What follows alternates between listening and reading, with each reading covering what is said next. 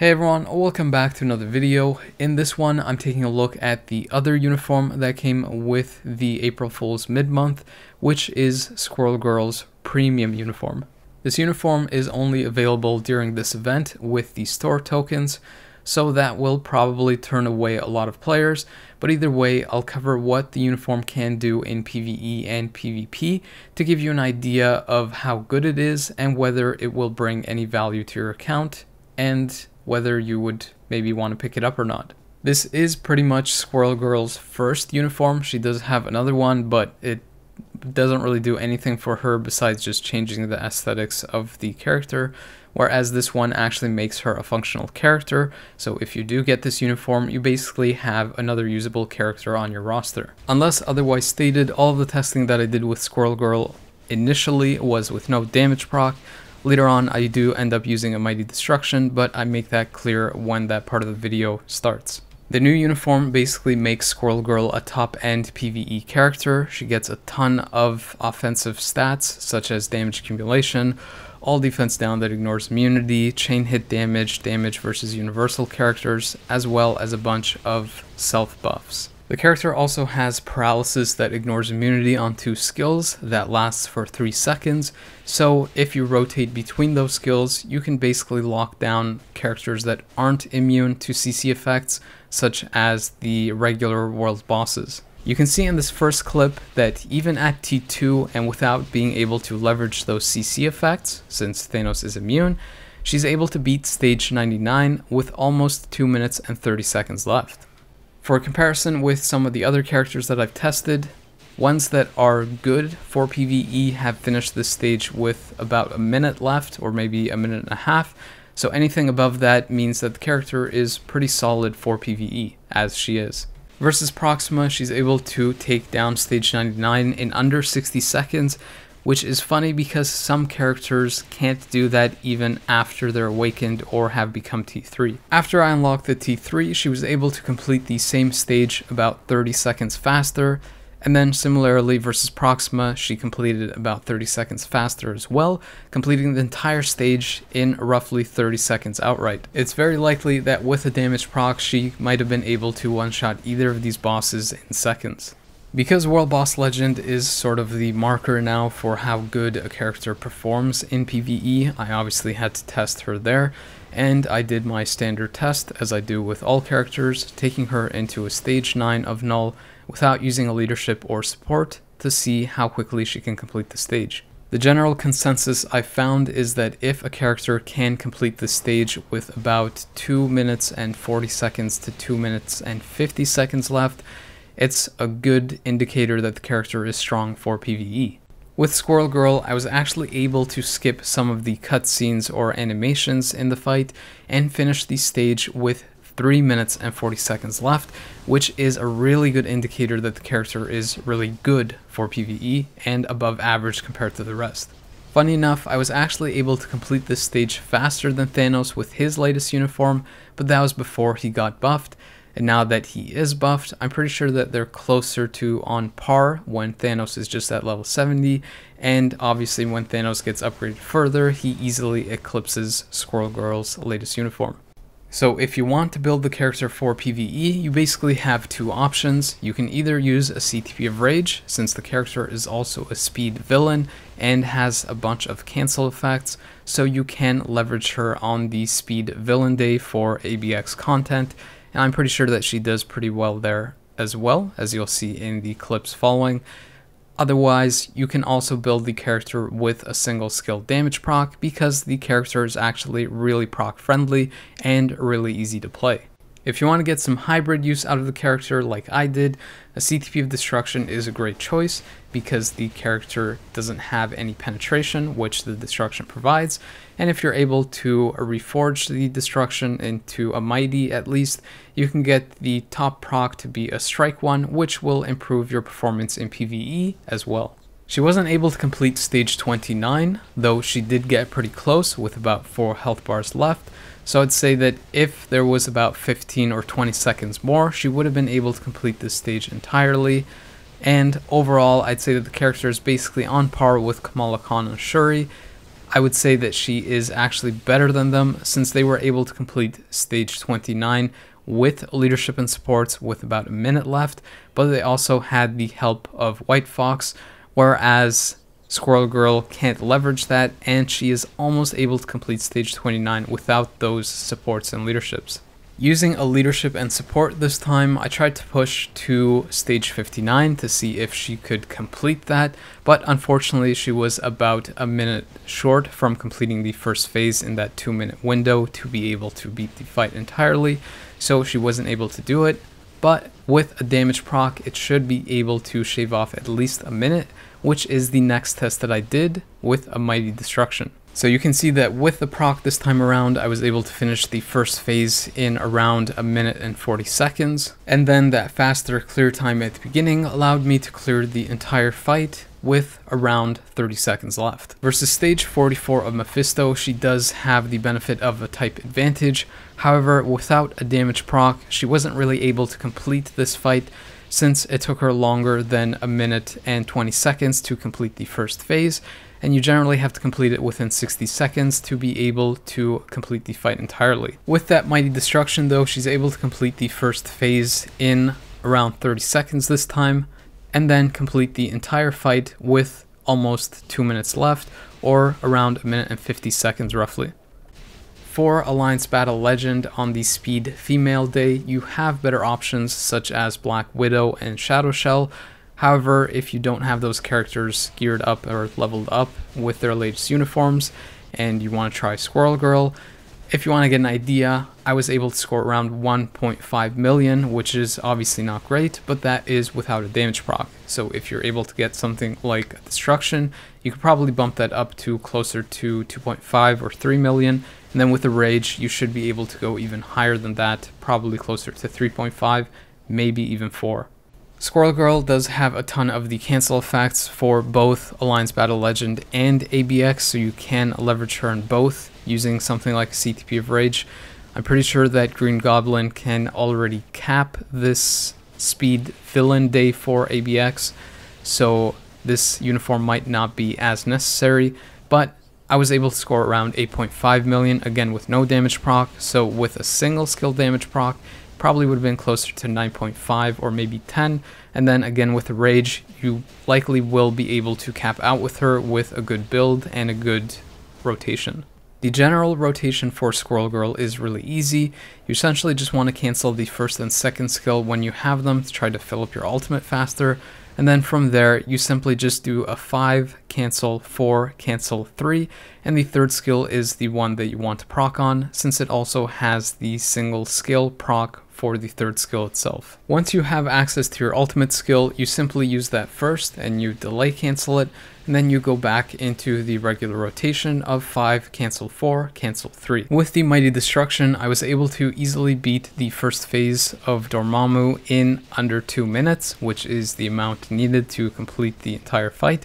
and actually almost did it in under a minute, which shows you just how strong the character is on the PvE side. On the PvP side, Squirrel Girl is actually pretty decent. She has a lot of iframes, which means that her survival is pretty good if the opponent doesn't have a lot of iframe ignore,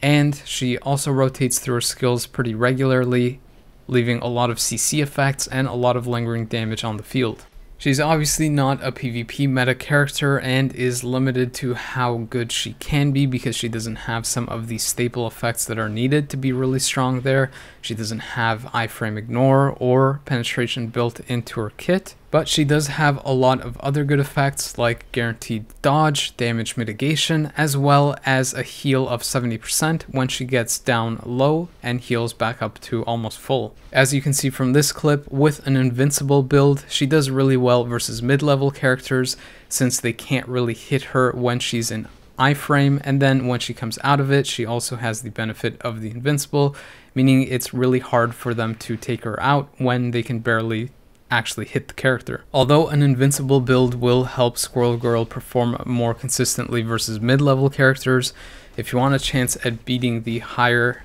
meta characters that have more health and the potential to burst you down faster, then a CTP of Destruction would be a better option in my opinion, since you really want to prioritize taking them out quicker before they start to get going and potentially one-shot you back. One of the reasons that I recommend a destruction, besides the fact that she doesn't have penetration in her kit, is that the character iframes a lot, so her survival isn't really that bad, especially if you're facing opponents that don't have iframe ignore or a short cooldown on their iframe ignore skill. And in addition to that, her skill priority is actually pretty good. She usually opens with the third skill, which is a partial iframe, almost a full iframe, and then after that goes into the fifth skill and fourth skill, meaning that even if the opponent takes her out when she's in her third skill and iframes, the lingering damage that the fifth and fourth provides can potentially proc and take out the opponent too. She obviously won't be used in timeline, but in Alliance Conquest she does have some value. You can see from this particular clip that just using her and a debuff leadership and some support giving her a little bit of extra health, that she was able to completely solo this fight versus Knull, Falcon, and Black Bolt. You can see that even versus some characters that have an iframe ignore and even a type advantage versus her, if you're able to quickly burst them down with that destruction, you can win the fight. Unfortunately, one of the kind of not so great things about Squirrel Girl is that she is a tier 3 and not an awakened character. If she was awakened, she would have easily been able to complete the second fight, but unfortunately ended up dying to Juggernaut's type advantage and iframe ignore. Even though Squirrel Girl might not be able to win the fights she's in, especially versus meta characters, she should be able to at least wipe some characters out with that quick proc and the third skill. Keep in mind that even though Squirrel Girl doesn't have a type advantage versus universal types, because she's obviously speed, she does gain universal damage from her uniform, which means that you can use her versus opponents that are universal type, and if they don't have a lot of iframe ignore or have long cooldowns on them or potentially don't use them often, she is a good counter versus them. You can see in this clip as well though, once she does face opponents that have frequent iframes, that she doesn't really stand much of a chance, and it's really unfortunate because if she was awakened she would be so much better for Alliance Conquest. The fact that her skill priority is so high on that third skill and that she has so many different iframe skills and ones that are even full iframes, the fifth and the second skill being full ones,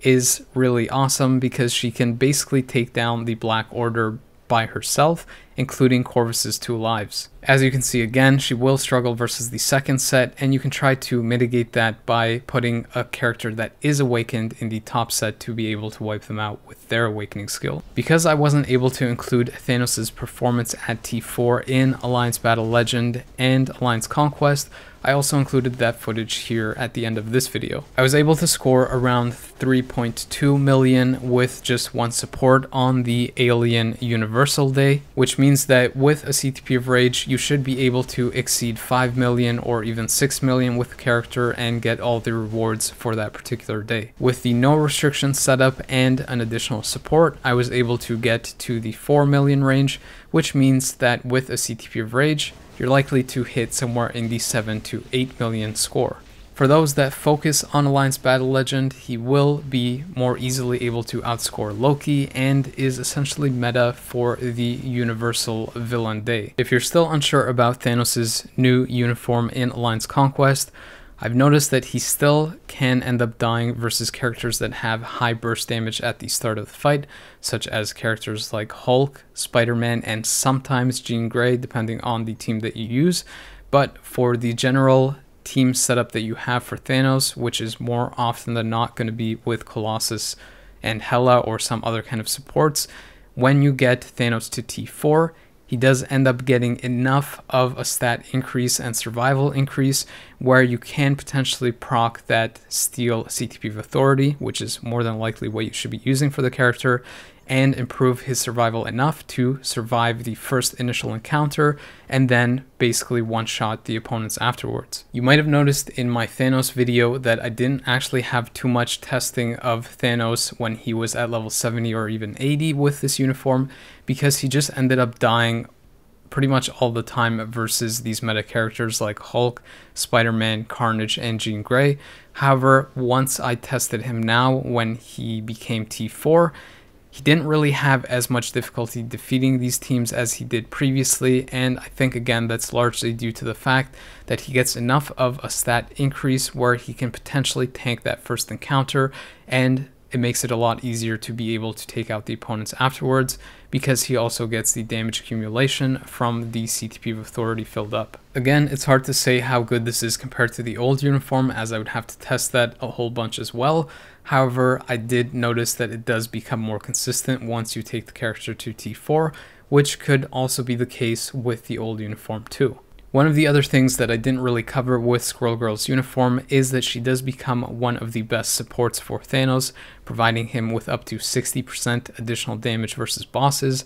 However, for most of the game modes, you're not really going to be able to use that because of the restrictions in place, considering that Squirrel Girl is a speed villain type and Thanos is a universal villain type. Aside from that, I think the uniform is a great upgrade for her and a really solid addition for most players. However, since it is a premium uniform, I wouldn't really recommend it to most, especially if you are able to get access to Kamala Khan's latest uniform or Shuri's latest uniform. But for people that really like Alliance Conquest, I think she is a solid addition there and basically performs just as well in PvE, especially if you use her with a CTP of Destruction. A bunch of people have told me that they're still uncertain on whether to pick up Thanos' new uniform or not, and the best advice that I can give to kind of boil it down is that the new uniform is more centered around PvE. So if your focus is more on PvE content, then it is a good pickup.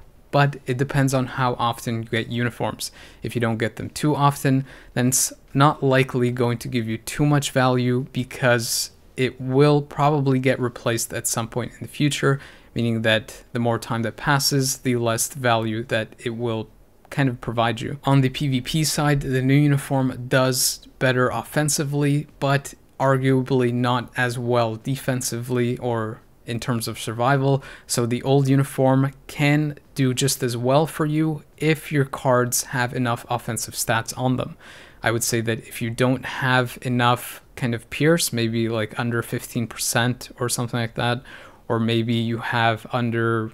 maybe say 70% all attack or attack stats in total, then the new uniform might actually provide you a pretty good bump there. But you also have to keep in mind that Thanos may likely be replaced in the future for things like timelines, so if that's your focus for Thanos' uniform, then it won't be really as good there because that usually gets swapped out pretty often every few months or so. Hopefully those insights made it a little bit more clear whether people want to pick up these two uniforms. I'm not going to tell people outright whether to get them or not, since it really depends on a lot of factors like their current account and what they're willing to spend to get the uniforms. I can only really provide you with the information, and that really comes down to